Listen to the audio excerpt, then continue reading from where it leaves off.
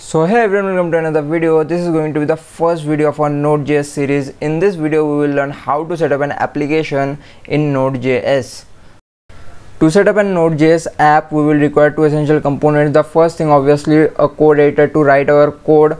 So for code editor we are going to use VS Code because it's pretty easier to operate, and to install VS Code you can visit the official site, and from there you can download VS Code for your operating system. The next thing we will require is the Node.js runtime environment. So you can install Node.js from the official Node.js site, and if you install or download Node.js, then it will also install Node package manager. So you can select the OS of your PC and then download it.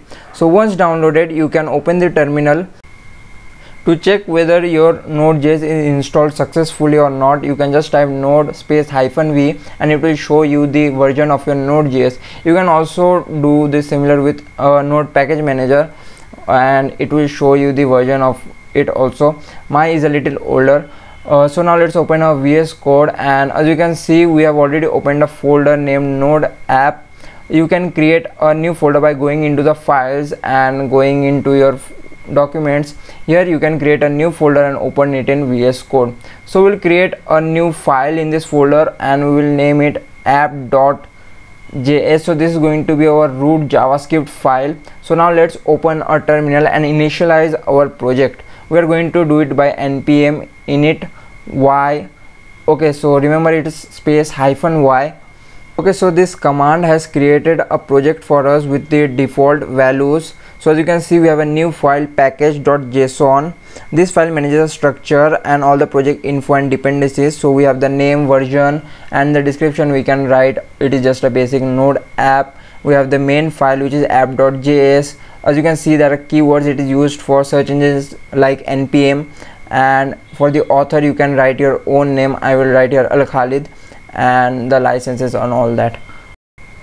Okay, so let's open the terminal. I will show you another property which is called dependencies. So we will install the Axios library here. You can write npm install Axios, and you can just write I if you want. It will be easier and shorter. So we will install this, and as we install we have a new property in the package.json which is dependencies, and it shows all the libraries that are installed in our project. So it is now showing Axios. Along with it we have two new files, package log.json and node modules. The node module contain library dependencies, each having its own folder. It includes code and structure of them. The package log.json includes the package versions, and it maintains the integrity with the help of hash values. As you can see here we are using the SHA-512. So now let's move to our app, and as you can see we have all the dependencies. We are not going to use Axios anyway. So now let's create an app where we are going to create a text file. So let's create a text file here, and our app will read the content of the text file. So we're going to name it Khalid.text, and let's just write hey it's Khalid here. So for this we are going to use an inbuilt package fs. So we are going to import inbuilt fs module. So the import function works like this. We are storing it into the same variable name fs, and we are going to use the require method to import it. So now in the next step we are going to use the read file method of fs module to read the content of a file. So it shall be fs dot read file, which is the method. It takes the file name. We are going to put some error here, so we can also see how error is logged in Node. The next thing we will need is the UTF-8 encoding, which we will need to read the file content. And finally we will use a callback function here. So the callback function will take the error and data in the argument. So we are going to write an if statement here. So if there is an error means error is true, then we will console log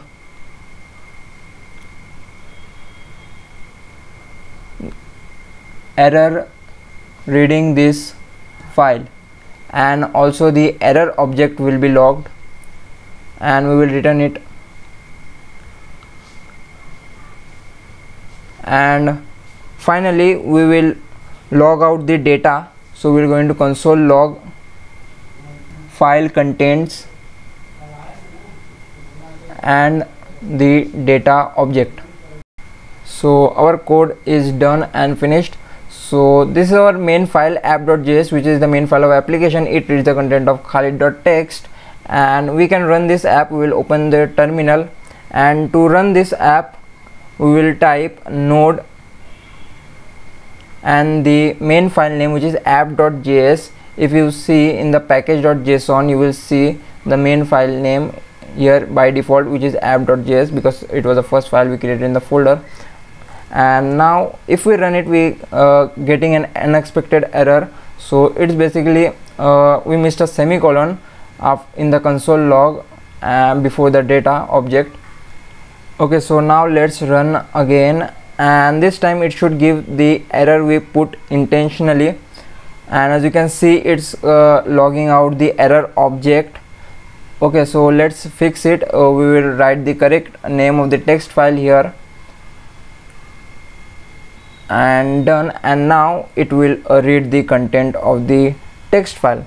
So this is how you set up an basic application in Node.js. So if you like this video, you can press the like button, and if you have any queries, do comment below the video, and we'll meet you in the next video. Till then, keep coding.